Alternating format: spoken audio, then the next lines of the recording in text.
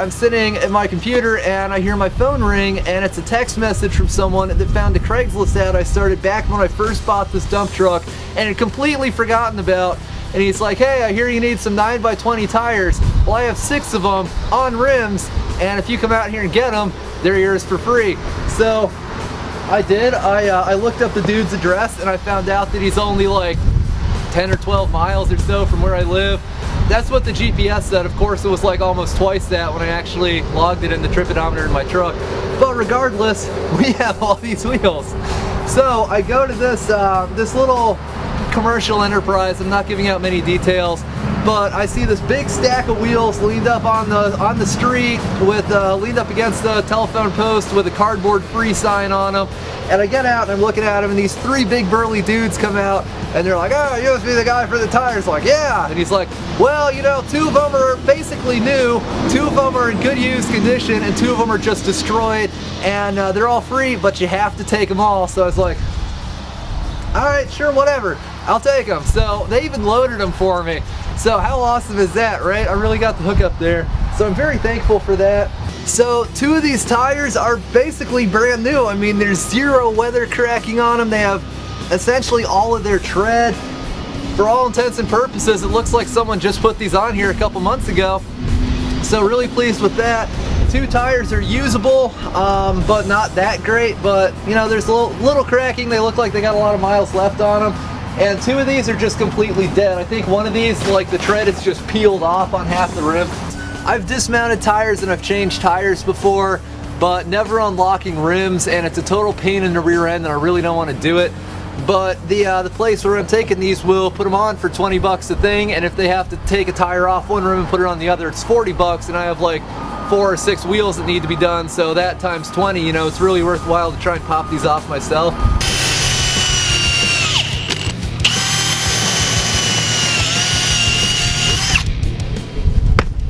Other tires drained. I have a valve stem tool somewhere. I'll have to find it before we do the tires I want to reuse, but it's pretty unbeatable for the ones we're just going to toss.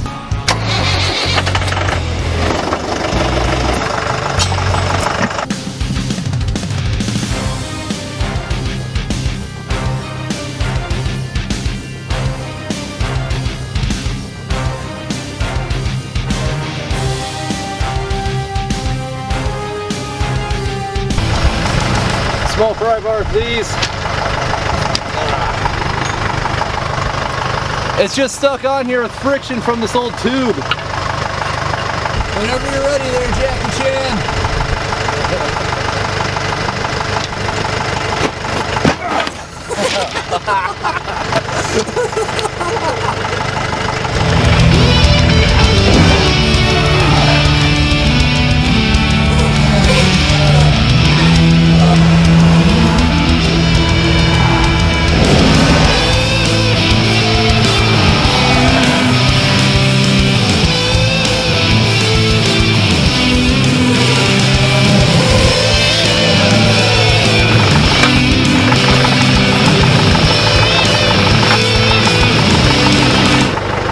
Damn inner tube, it's like caught on there.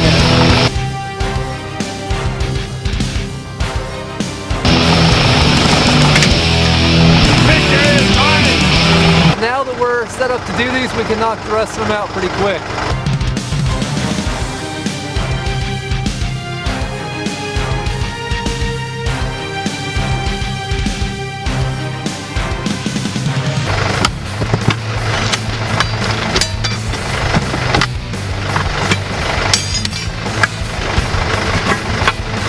Love it.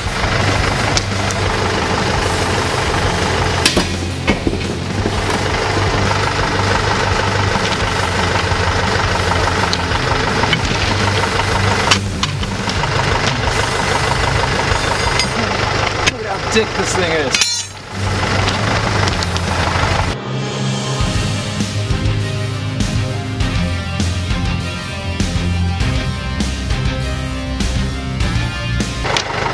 Why pay someone 20 bucks to do something when you can use thousands of dollars of equipment and a whole afternoon to do a job of it yourself?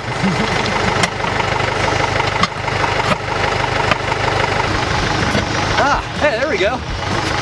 Oh, we like it. Alright, we got a cold start, Mr. Dumpy here.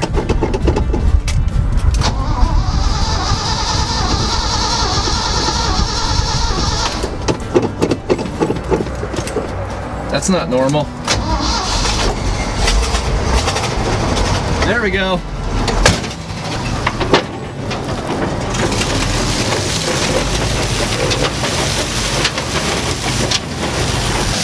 Oh, that's nasty.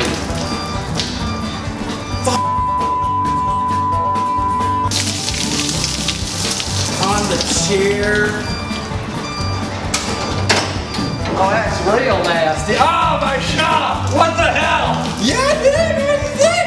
How much water should possibly be in this thing? There was a It's never done that before. Loads of water made the friggin' beeper work.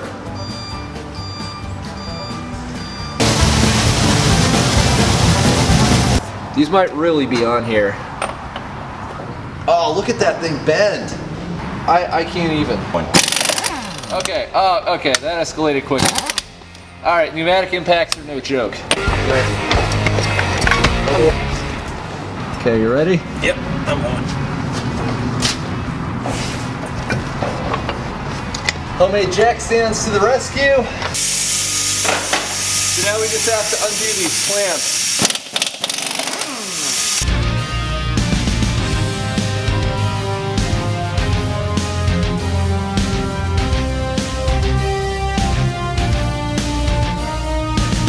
Oh yeah. Brake pads look pretty good. These things look so weird without a wheel on them. So just got back from the tire dudes. It's kind of a pain to find people and places that are willing to work on locking rim wheels like this, but it's definitely doable. And they got rid of the old tires that we sawed off, like 3 of them. They only charged me $7 a piece to dispose of them, which I thought was pretty great because I can't really get rid of them for less than that myself. Between that and the mounts of these tires and dismounts, it was $137 there, and I'm more than happy to pay him to do it. It's amazing how much bigger these wheels look on account of they have actual tread on them and they're not almost flat. It looks like it's got a solid 50% more mass. And I really hope this dump truck is raised up enough so that we can mount these.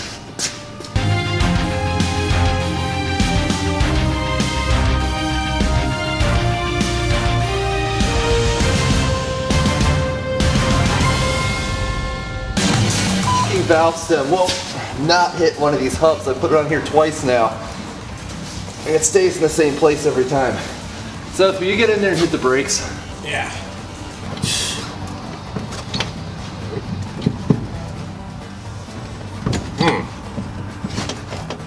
You're mashing.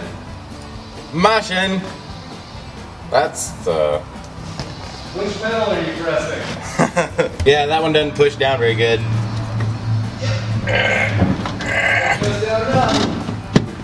Alright, thank you. Okay.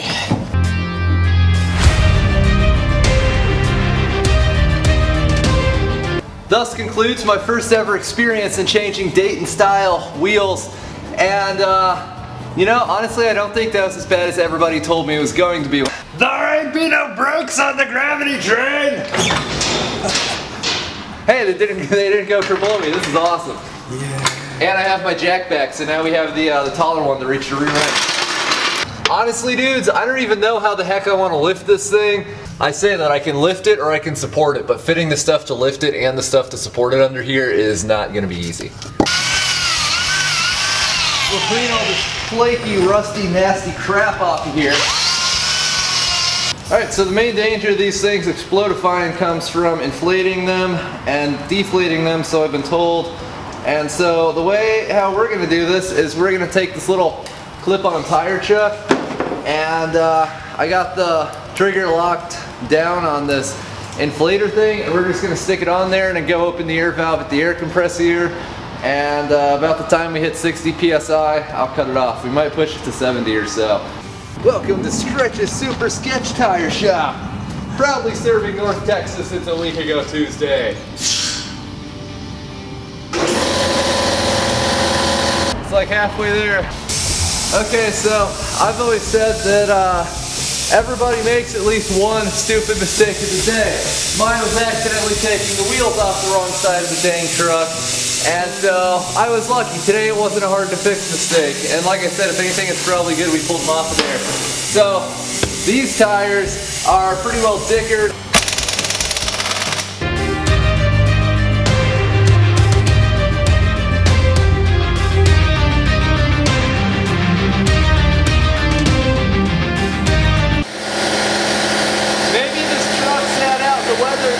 Got the worst of it.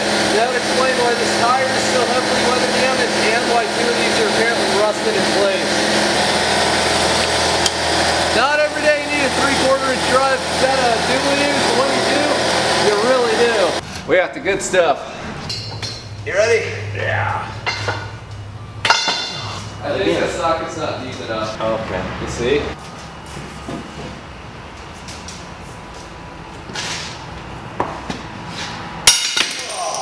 Whoa! Frick sakes! Whoa! Frick!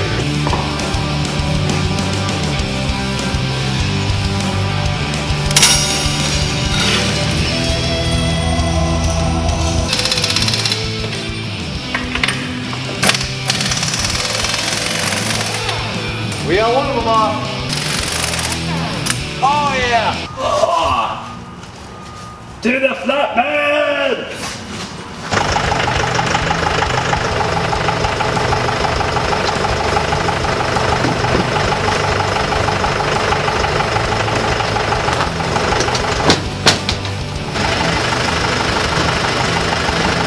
Alright dudes, check out these awesome new tires mounted onto these rims. Didn't explode, so we're probably safe. Yeah, because it's really a pain if you get these things mounted on here, like sitting up on here, and then the valve stem is smashing into one of these points. Learned that multiple times on the other side.